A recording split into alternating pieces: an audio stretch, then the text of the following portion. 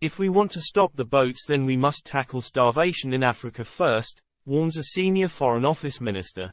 If Britain wants to stop the boats of illegal migrants landing on its shores, then it must tackle starvation in Africa first, a senior minister warned. Foreign Office Minister Andrew Mitchell, responsible for international aid and the voice of Foreign Secretary Lord Cameron in the Commons, spoke to the Daily Express about his plan to tackle. His intervention has come in the wake of the fallout of the Supreme Court overruling the government's Rwanda deportation scheme, which has meant that its deterrent for illegal migrants has been blocked. With the war in Ukraine hitting grain supplies, starvation on the continent is set to get much worse, and with it the mass movement of migrants to Europe and the UK. Now he is set to launch a government white paper on Monday. International development in a contested world.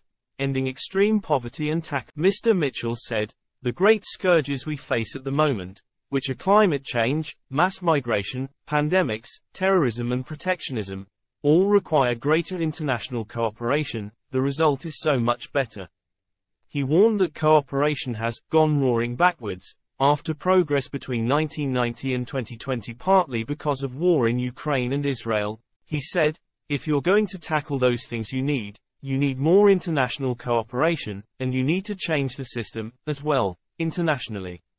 And that's the white paper. I think there's a contribution to that thinking. The government is also hosting a food security summit of experts and governments on Monday.